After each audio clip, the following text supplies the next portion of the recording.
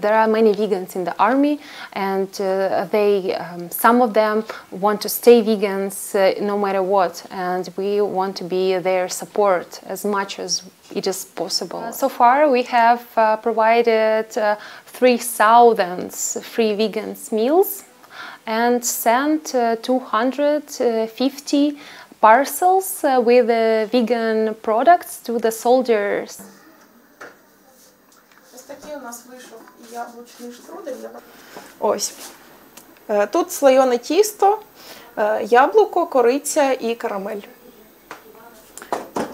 There is no contradiction to be vegan and serve in the army, because you're vegan because you don't want to exploit animals. You just refuse to eat or use or wear animal products. It's your view on animals. They're not for you to use. And when you go to the army, you want to save people.